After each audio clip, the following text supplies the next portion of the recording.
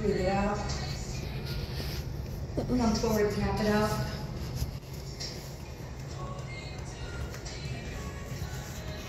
And let's just turn around to the other side. No need it. It's from my yoga. So we came You down here? from below first.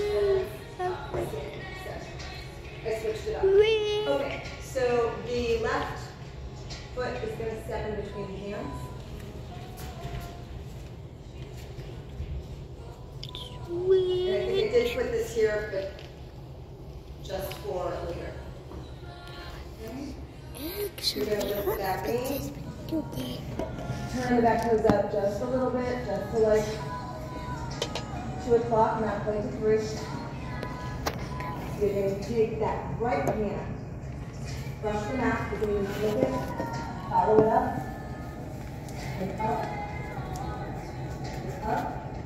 Okay, and this one, feel those energy sort of anchors that we talked about. Feet, root, which is like the tailbone, and then navel, and being able to lift up, inhale, and then it's going to backstroke back. Chest will open, you'll feel it open. Keep that knee, the front knee, open. So you have somewhere to open away from. There's another kind of internal anchor in the front knee moving out. Chest open. You should be feeling pretty warm because when we break these down, it's a lot of work.